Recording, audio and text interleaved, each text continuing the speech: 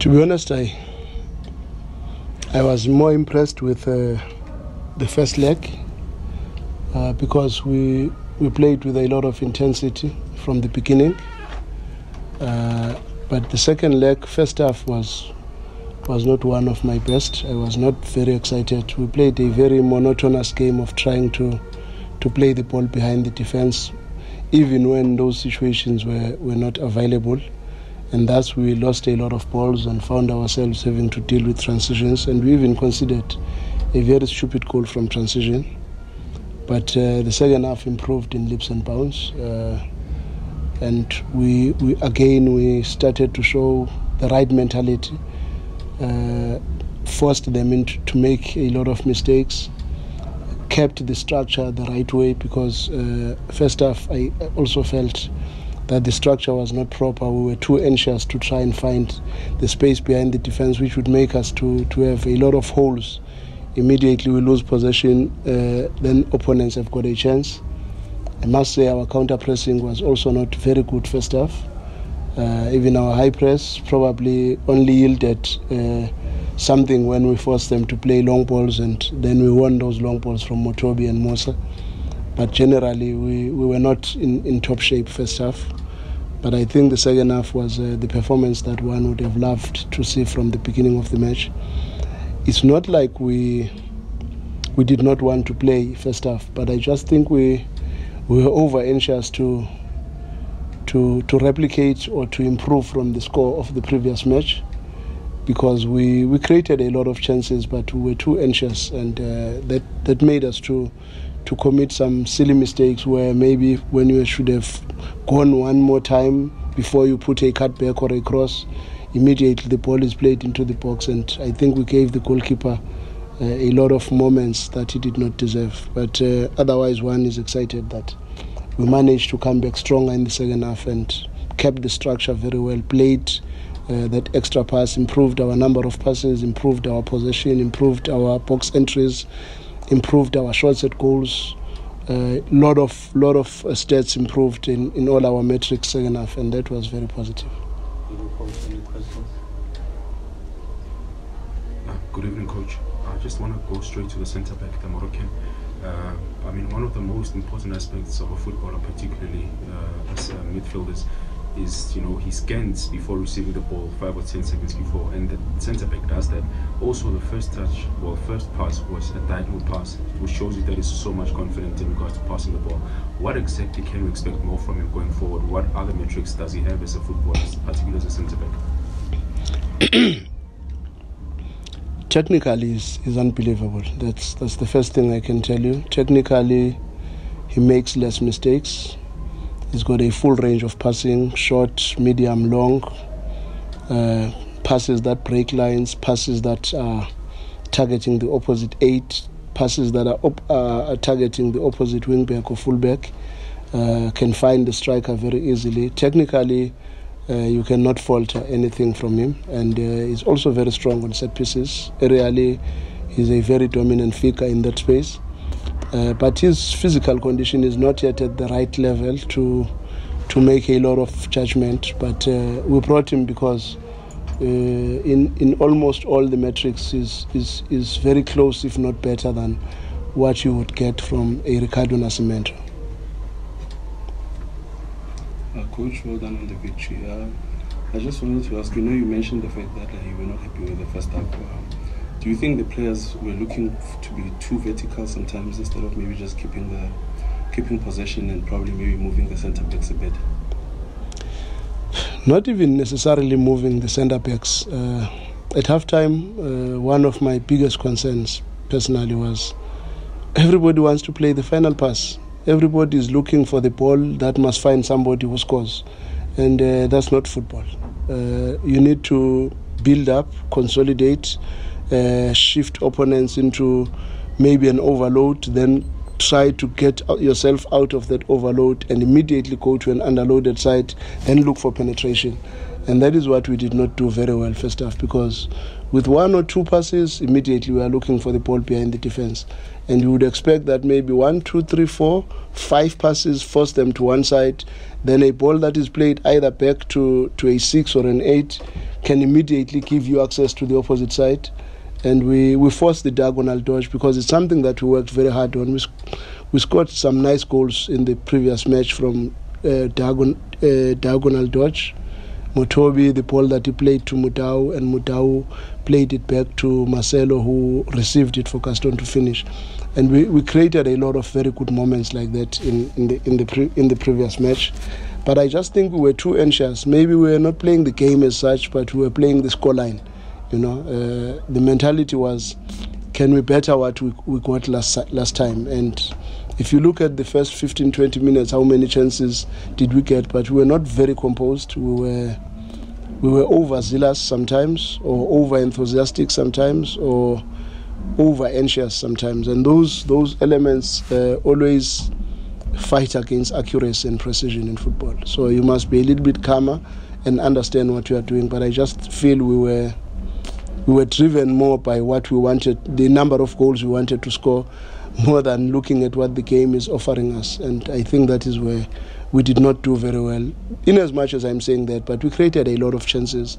But even those chances could have easily been goals had we been a little bit more composed and taken the game maybe with a little bit more composure, because I think that was the most important thing, to come to this match with a good mentality.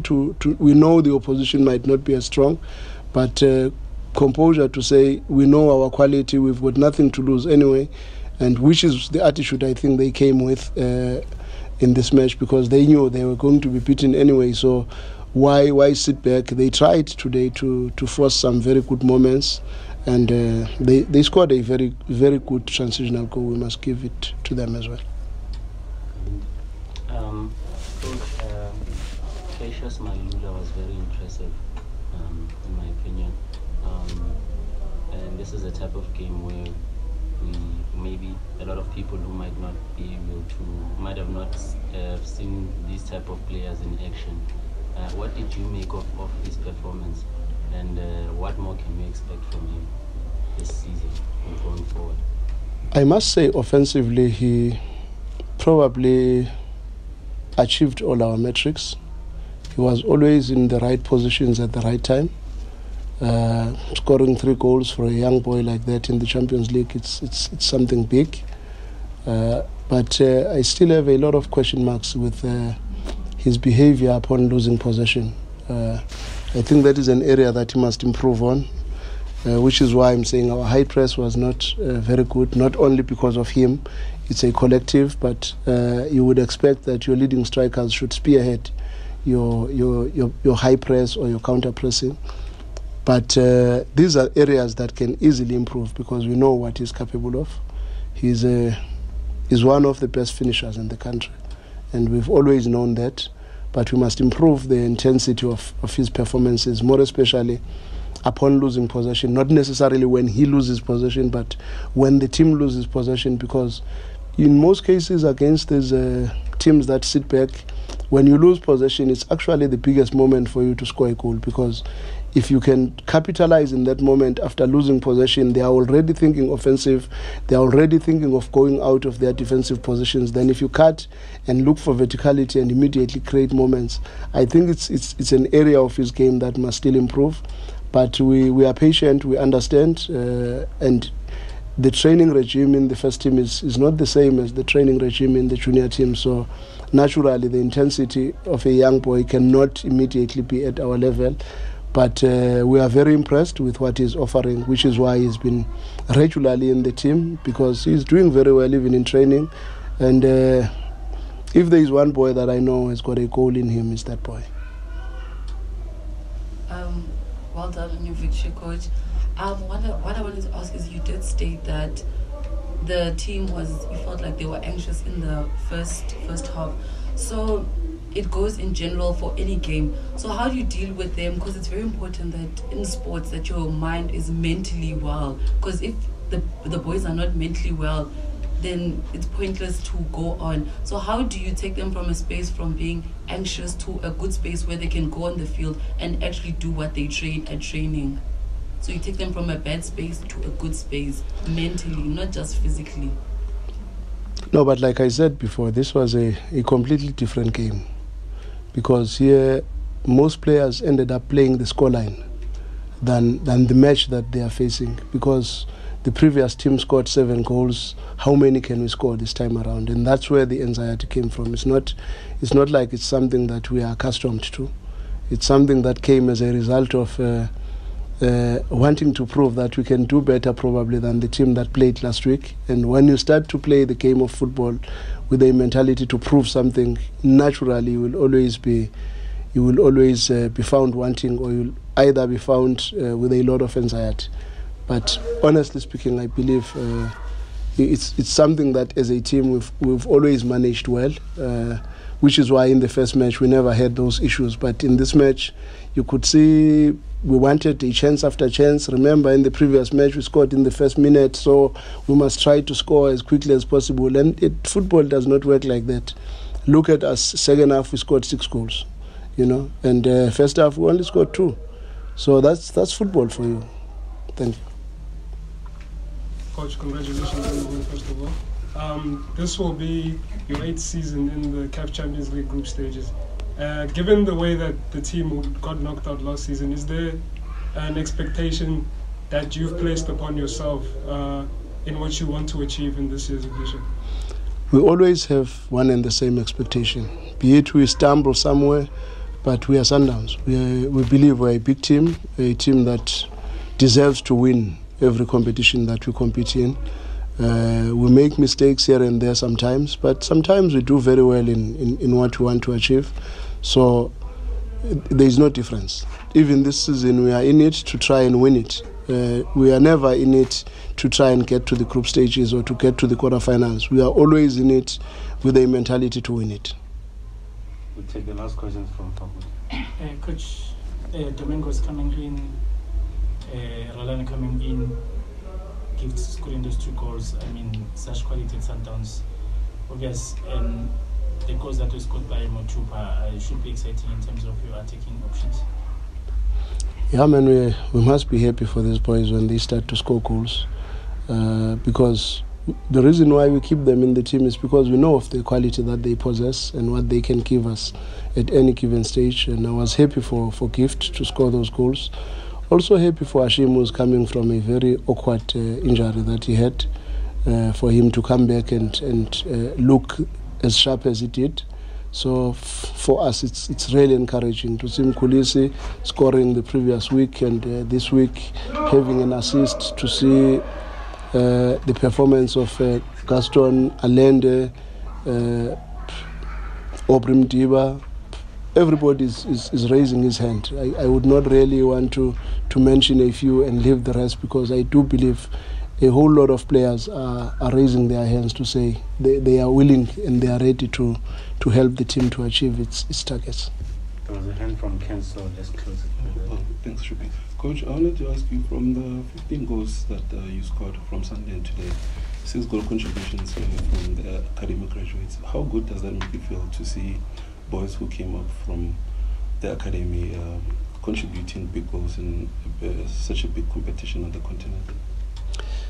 I mean, our academy is our flagship. We want to always produce every year players that can really come in and help the team in achieving its endeavors, and more than anything else to make sure that our development and the money spent in our academy is not wasted, but it's always having very good returns on investment.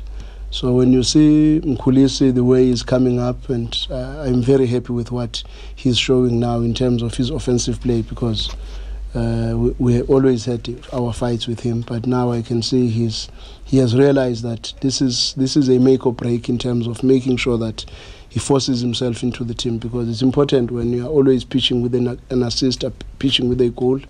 And to see a young boy that we just promoted now playing the way he's playing, Cassius Mailula, it's also encouraging. We have, I hear people always say we are not bringing players up, but I think maybe their memory sometimes it leaves them somewhere, because we've always produced players from our academy. The Passé came from us. The late Majeka Madisha was also coming from our academy. You've got Mkhulis, you've got Makhalwa, who also had a stint with us, whom we believed was going to be something big. And we can mention a long list of players that have really come from our academy and really performed where it matters the most in the Champions League and in the Championship. And we are expecting the same thing from Cassius, but he's got very broad shoulders. He's one of the most composed young boys that I've seen. I don't think most senior strikers have got the composure that he has. And the fact that he can use both left and right makes him one of the best strikers. Thank you, Coach.